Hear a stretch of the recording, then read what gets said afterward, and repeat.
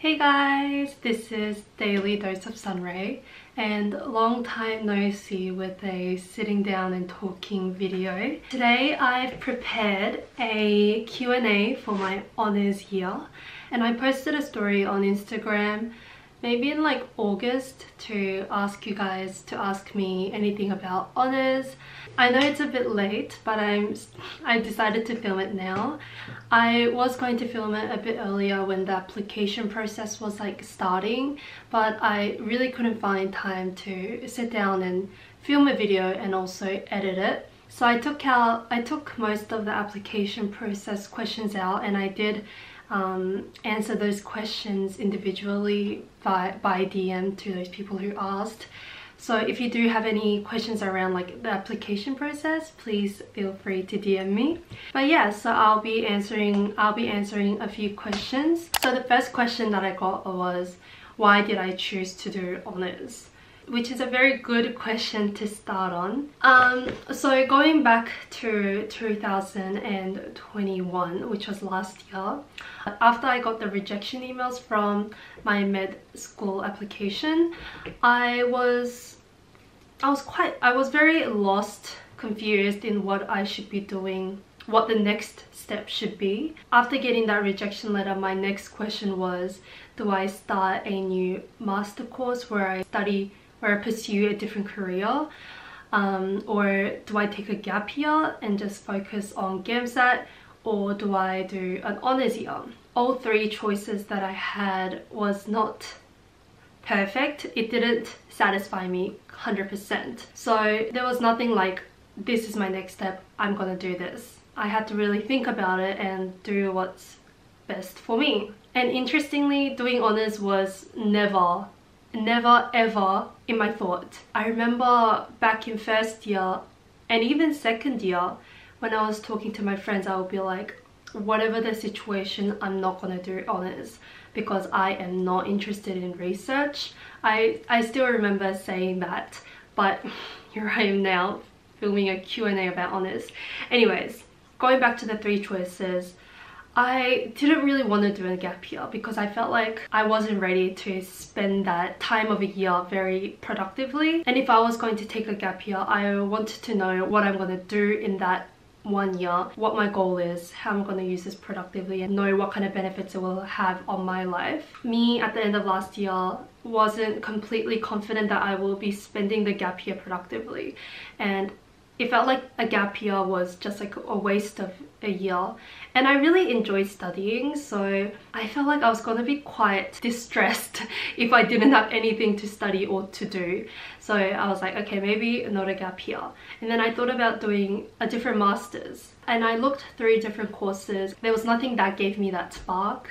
So I was thinking, why would I want to do something that I'm not interested in while it increases my student debt and also uses like 2 years of my time. So I was like, okay, maybe not masters, maybe I will save that for a later time when I actually don't have any choices. And then me and my friend were talking about honours. She suggested me to come to like those introductory sessions they have for each department. So I was like, why not? And I went to one of them, which was Department of General Practice, which is the department that I am in now. And I met my supervisors. I emailed them if they could make some time for me so we can have like a one-on-one chat and talk about the project that they're supervising. And after that talk, I actually really liked my supervisor. She was a very motherly figure and I felt like I had lots to learn from her. After that talk, I was like, why not give honours a shot? I know I don't like research, but do I not like research because I've never been interested in research, or do I not like research because of like a specific reason? And I couldn't think of a specific reason, and I thought it was a good opportunity to try something new. So yeah, that's why I chose honours. That was a pretty long story. And then my second question kind of leads on from my first question, which was, what's the benefit of doing honours for med? So when I first began this honours journey, I didn't know the benefit of honours. Like, I didn't know what benefit honours could have in terms of applying to med or pursuing medicine as a career. But once I started it and once I like started talking to different kind of people and hearing stuff from here and there, I realized that honours actually has a really big impact. So firstly, I wrote it down so I don't forget. It's an opportunity to raise your GPA. So for those people who might not know, in Victoria, in Australia, in Victoria, I'm not too sure, but the med process is you have first year, second year, third year and your bachelor, and the ratio of the mark is 1 to 2 to 2. So if you did really bad in first year and you do honours, your first year mark won't be included. So your second year will be the 1, and then the third year and the honours year will be 2 and 2. So it's a very good opportunity to raise your GPA, and also it's a great opportunity for research. You learn something that you haven't learned in biomed. For me, that was definitely a benefit. And I also know that some med courses also have research included in them, so it will be helpful for that time. It's like you already know what you're kind of doing. Also, one really big benefit that you could have from doing honours is by publishing your honours work with yourself as like the first author.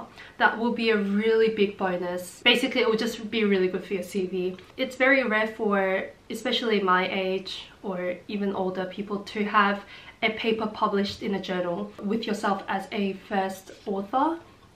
And I feel like that's a very big bonus. Also, these are for people with really kind of awkward GPAs. You can try your best in honours, get a H1, which is a 7 in GPA, and for University of Queensland they will only look at your honours mark. So if you get a H1 in your honours year, UQ, University of Queensland, will only take 7 as your GPA, so it will be a perfect GPA. So if you did really bad in first year, second year and third year in your bachelor degree, and you do really well in your honours, you have a shot for applying to UQ. So that's a really big benefit. And also, one other benefit that you have is the opportunity to kind of understand your field of interest. For me, my field of interest was around sexual health and like sexual reproduction, so I chose a topic around medical abortion, and from doing this research I learned so much about that specific field. So I feel like that was a really big benefit as well. So you kind of know what you want to do once you get into med. And then my third question was, when you're picking a project, what's more important, supervisors or topic?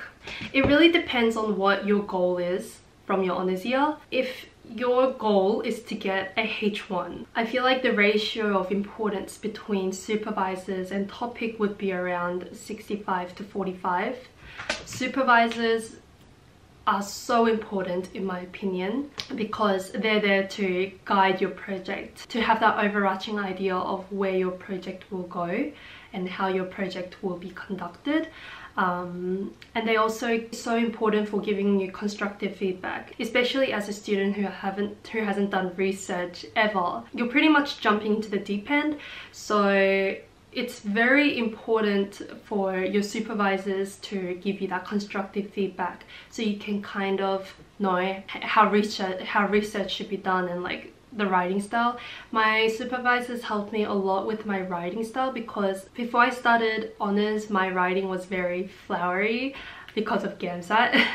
So my supervisors gave me a lot of feedback on how like research writing should be very concise and simple, so that everyone can understand it. There's no need for extra words to make your sentence look pretty, which was something really hard to adapt to, because I've been writing this flowery style for my whole life.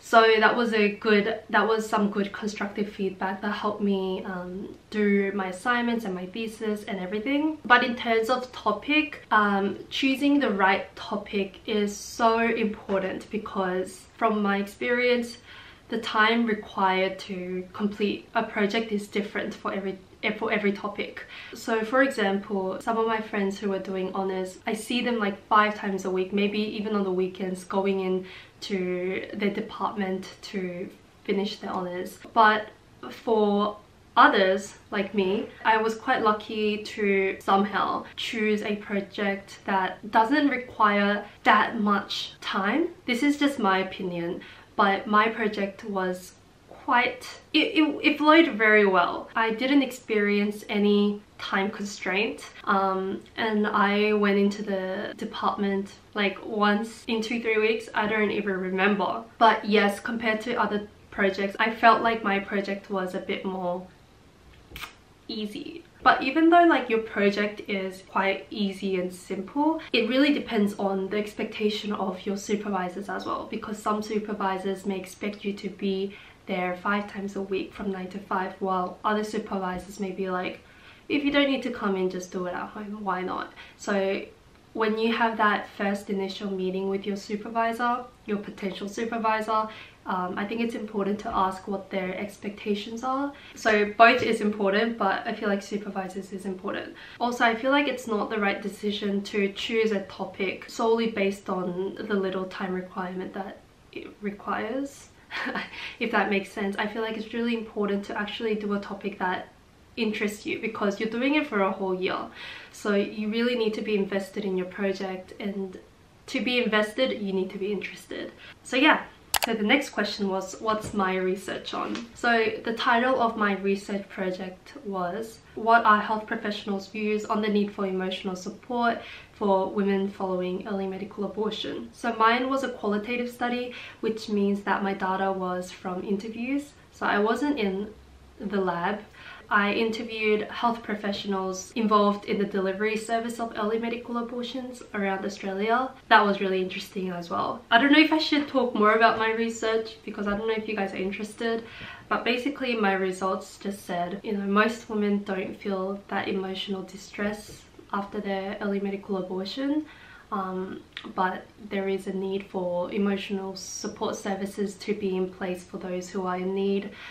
So that was basically it. So deliver personalized care. Don't pigeonhole every woman's emotional needs into one and force them to have like emotional support, because most of them are feeling fine. That was basically a summary of my research. And the next question was, how independent or dependent was my project? It was quite independent.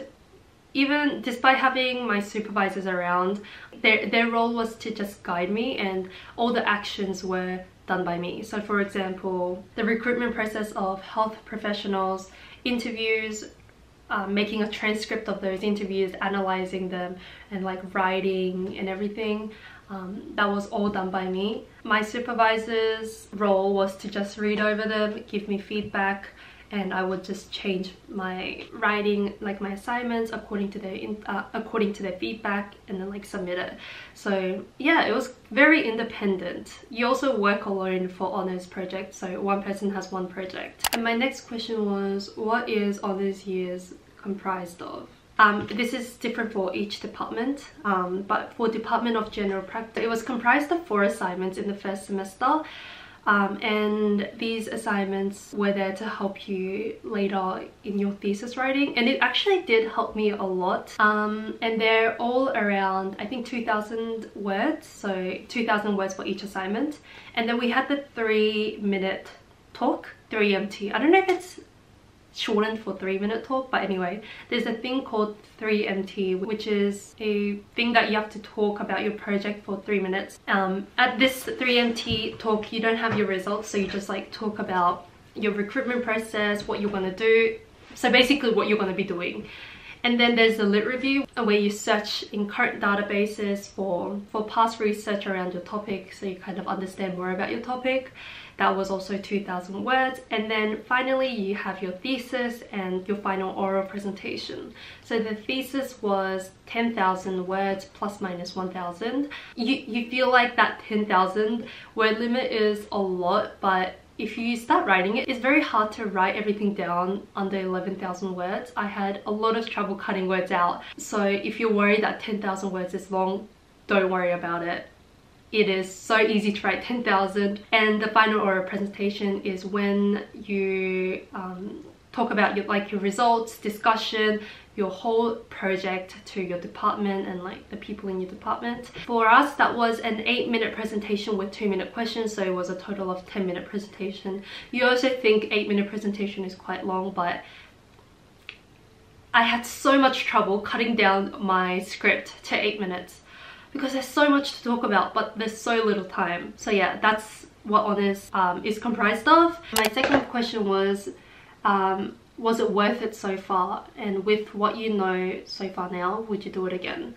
I guess I'm at the best period to answer this since I've completed my honours.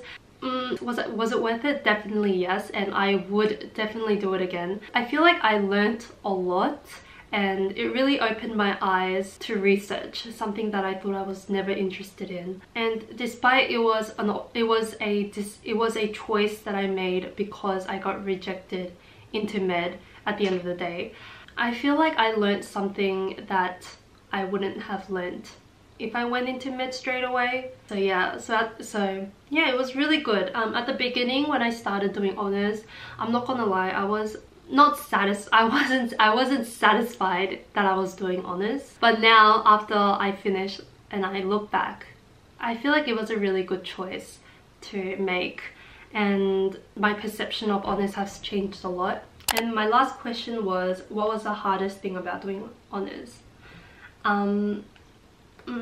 I feel like the hardest thing that I had to deal with during honours wasn't like the work itself, but it was that feeling of loneliness. I felt a lot of it actually this year because first of all, you're doing your project by yourself. There's no other students that you work with basically. And yes, I had a friend that I could go to and talk about my honours project, but at the end of the day, she was also doing her honours project, which was in a different field. So you can't expect them to understand what your results or discussion is, or even like what your project is about, because we're all doing something different. So yeah, I feel like loneliness was a big factor. Also because of COVID, I know that we didn't have any lockdowns this year, I think. I don't even remember. But you know, we were allowed to go into the department. But because I live so far from my uni, it was a very long travel distance. So I didn't want to do that, number one. As a disability support worker, I work with clients that have higher risk for COVID, and I didn't want to give myself any higher risk of getting COVID and then giving it to my clients, which will make the situation bad. So that was also one of the reasons why I kind of hesitated going into the department. So most of the work was done at home and most of the work was done by me. So yeah, I think loneliness was the hardest thing that I had to deal with, but it's not too bad. So those were the 8 questions that I prepared to answer, and that's done. I hope this Q&A helped to answer some of your questions, and if you guys have any further questions around honours, please feel free to DM me. I will try to answer them as best as I could. And yeah, thank you for listening to this Q&A session. And I'll see you guys in my next vlog. Bye!